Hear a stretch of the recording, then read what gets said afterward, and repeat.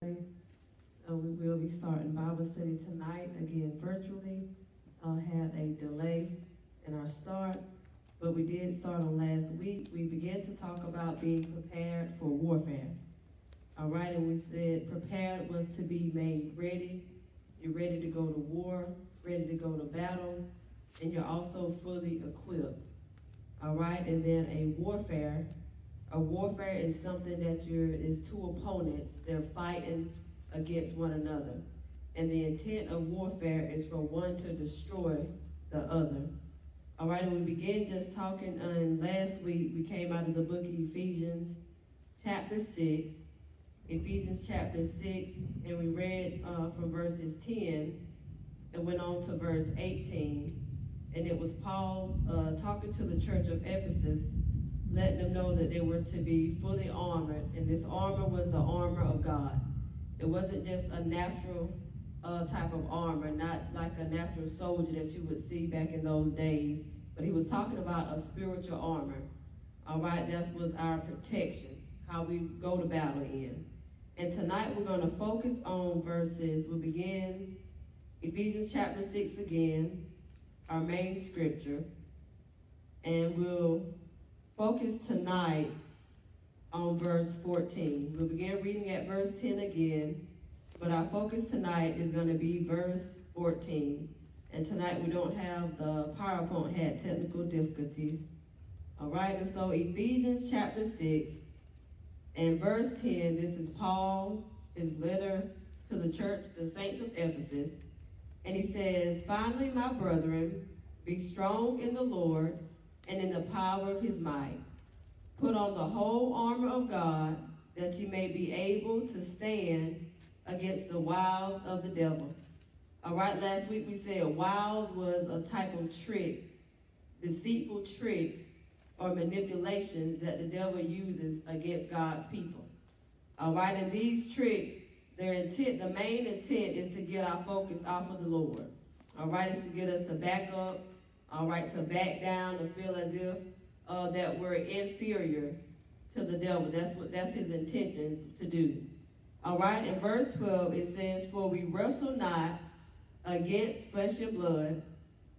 So Paul was letting them know your enemy is not one another. All right, you have to understand that when you're in a warfare, you're warring against spirits, principalities. All right, he says against powers, against the rulers of the darkness of this world, against spiritual wickedness in high places. All right, but you do have, oftentimes you can be in a warfare maybe with the individual, but it's not the flesh and blood of that individual. It could be a spirit or the devil using them, all right, to war against you. Verse 13, he said, "Wherefore take unto you the whole armor of God," meaning from your head to your feet, "be clothed in the armor of the Lord, that ye may be able to withstand in the evil day, and having done all to stand." All right, and if you have any type of eye to see, you can see that we are in an evil day in the time that we're in now. All right, and we're warned, I said last week, we're warned a warfare against spirits that we have never fought before. All right, and so verse 14, our main focus for tonight, it says, "Stand therefore, having your loins girt about with truth, and having on the breastplate of righteousness."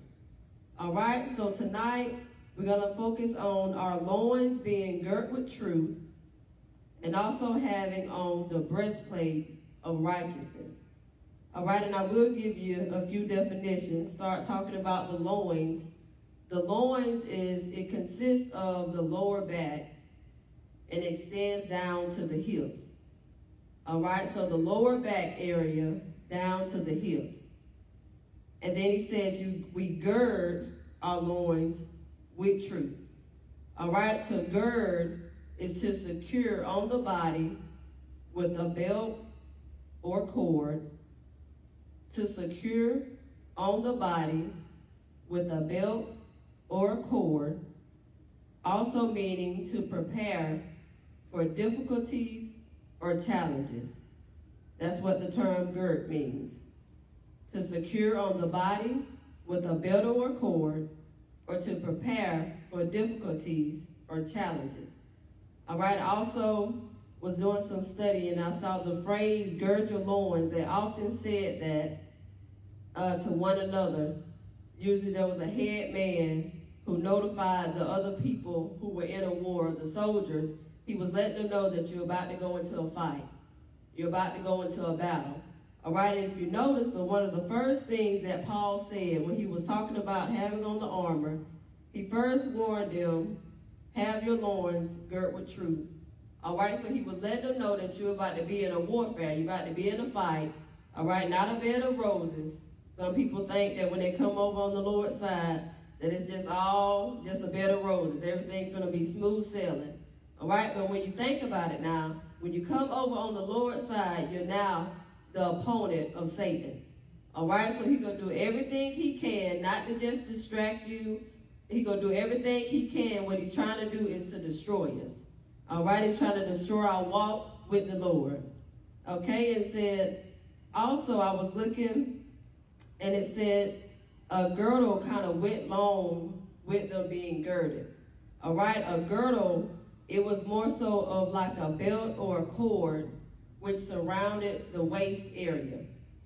All right, it extended around the waist, and the girdle was also, they also wore it because it held a place on it that held the sword. All right, the sword, and I thought about these two, verse 14 and 17, somewhat coincide with each other. All right, he told them to have, if you jump down there, Ephesians chapter 6, verse 17, he said, take the helmet of salvation, but you look at, he said, and the sword of the Spirit, which is the word of God. All right, so the girdle was an important part to have surrounding the waist because it held the sword in its place, all right? So the girdle was a belt or cord surrounding the waist, and it held the sword in place, and it also aided protection to the loins. All right, I was looking at, also in that, the loins, it kind of extended from the lower abdomen area on down. All right, and it was as a protection, as such like a barrier. All right, so you think about it, he says we're to be girded with truth. All right, so during warfare, you can write this down if you want to. During warfare, we must be surrounded with God's truth so the enemy will not be able to deceive us with his wiles. All right, and will not be able to wound us with his tricks and his manipulations.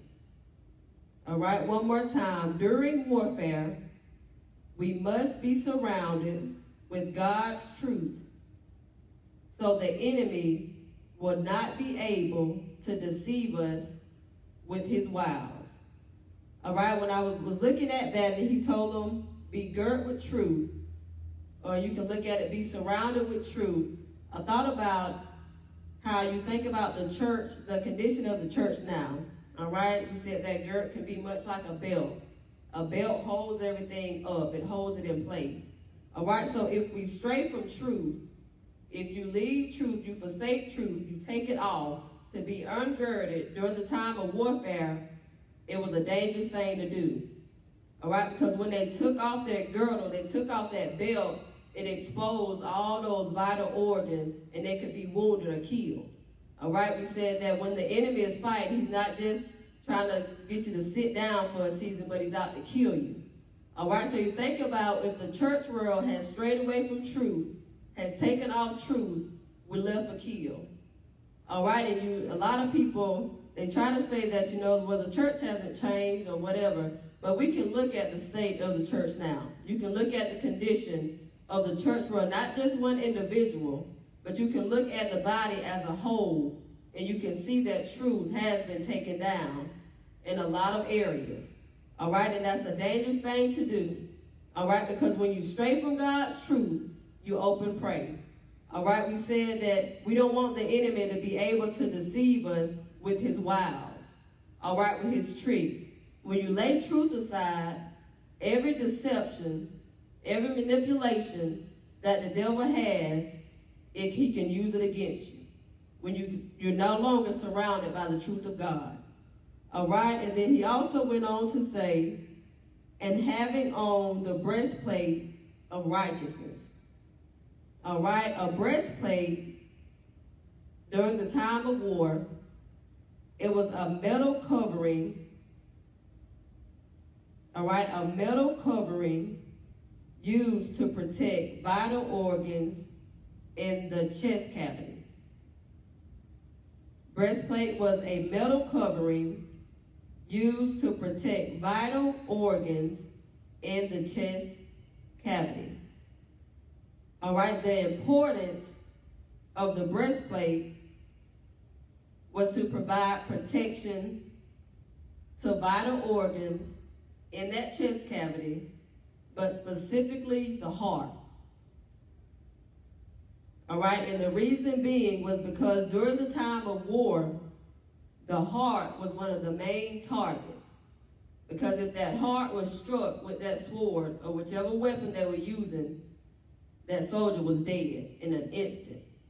All right, a strike to the heart was an immediate kill. Okay, breastplate, that metal covering used to protect vital organs in the chest cavity. All right, and if I'll flip over here, when I was reading about that, the breastplate with the main intention, it kind of focused more so on the protection of the heart. In the book of Proverbs, chapter 4, and just one verse, that's verse 23. This is the writing talking about keeping our heart or guarding our heart. All right, that's what, in the natural, that's what the breastplate was doing. It was guarding that physical, that natural heart.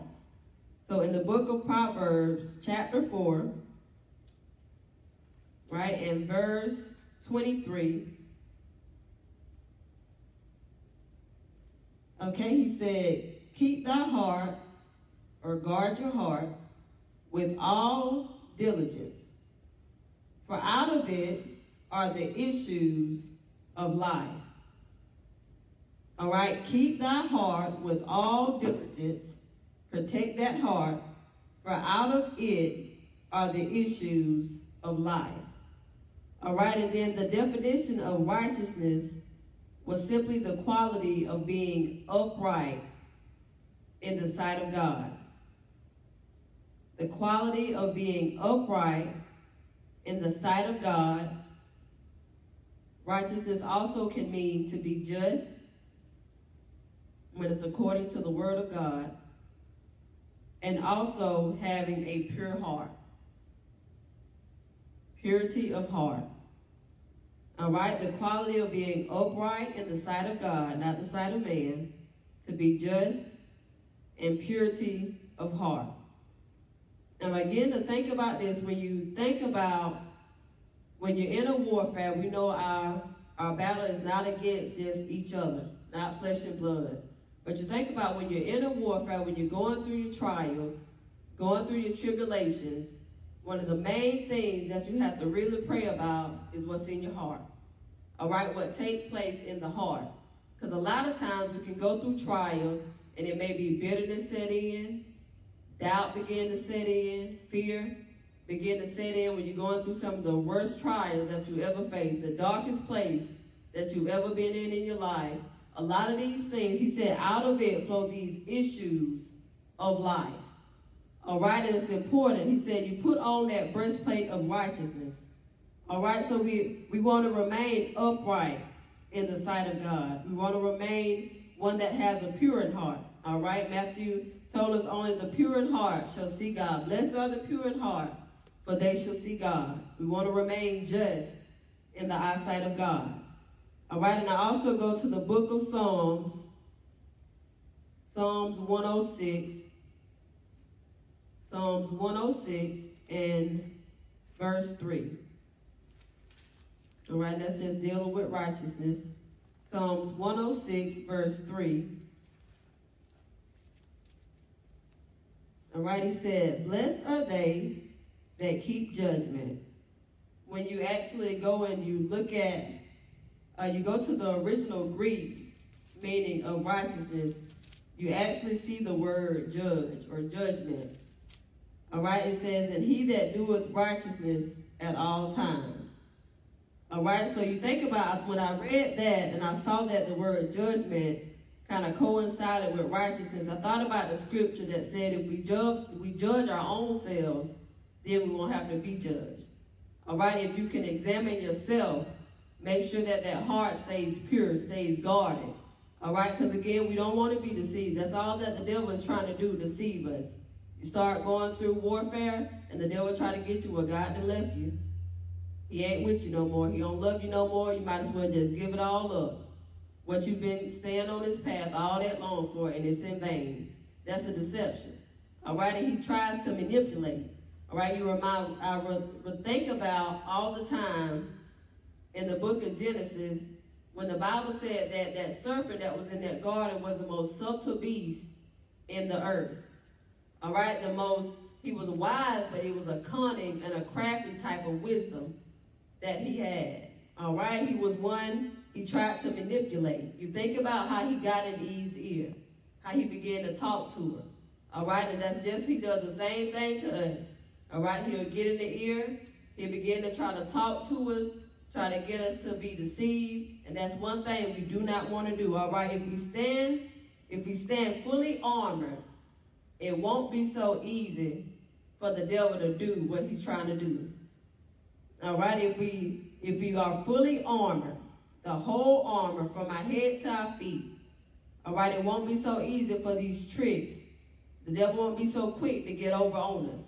All right, we won't be so quick to fall into these deceptions or these snares.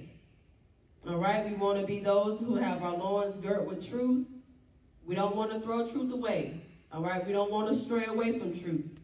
And we want to remain one that has the breastplate of righteousness. All right, and I did have pictures, but we had a little technical difficulties. I was going to show how that belt was made. The girdle was usually made of leather. All right, and that leather, it was usually a tough leather. It was usually meant to hinder the piercing of a sword to be able to go through. Okay, and that breastplate, it was usually something it was a thick type of metal. It was a heavy metal, but it was thick to keep those organs protected. All right, and we want to make sure, keep righteousness at the forefront. All right, make sure that, okay, I don't want nothing to get in my heart. I don't want to be one that begins to doubt the Lord because I'm in the greatest trial of my life. All right, I don't want to be one that begins to say, well, I don't know. Maybe this is all in vain. That's a manipulation that the devil is using against God's people. All right, we have to stand in faith. All right, we have to stand steadfast. Okay? All right, and we cut it kind of short tonight. We got some lightning and thunder going on. All right, but we want to be prepared to fight, prepared for warfare. All right, because you think about it now, we in some great trials. We in great warfare. All right, and we don't have time. I said last week, we don't have time to try to get on the battleground and then try to suit up. All right, a good soldier is fully equipped ahead of time. All right, a good soldier has their armor in place, and they make sure that everything is just right, make sure nothing's damaged, that nothing's out of tact. And we know that we in this world, all right, we said last week, even Jesus said Satan is the prince of this world. All right, and I told you last week that some people, they're convinced that Satan has no power. He don't have no authority. All right, if you're in your flesh, the devil can overrule you now. But it takes the Holy Ghost. You think about the scripture that says that the Lord has given us power over all the powers of the enemy. All right, over Satan, of the devil. But it comes with the Holy Ghost. All right? All right, so we're going to be talking about that this month. We want to stay suited. All right, we don't have time. I was looking at something I was reading, and it said, when the soldiers would ungird themselves, that was on a dangerous time for them. All right, we don't want to be those who get at ease, get at confidence, feel like, okay, well, I don't have to be as aware. I don't have to be as sober. If we've ever been sober, In the hour that we in now, we must truly be sober. All right, be well aware of what's going on. Be well aware of what we're fighting against. All right, because as I said before, there's some spirits that we haven't encountered even yet that we're going to be fighting against. All right, and I believe that the Lord is sending us a word, sending us warning to be ready. All right, don't wait till the last minute to try to be suited for this fight. All right, and we're going to end it right there.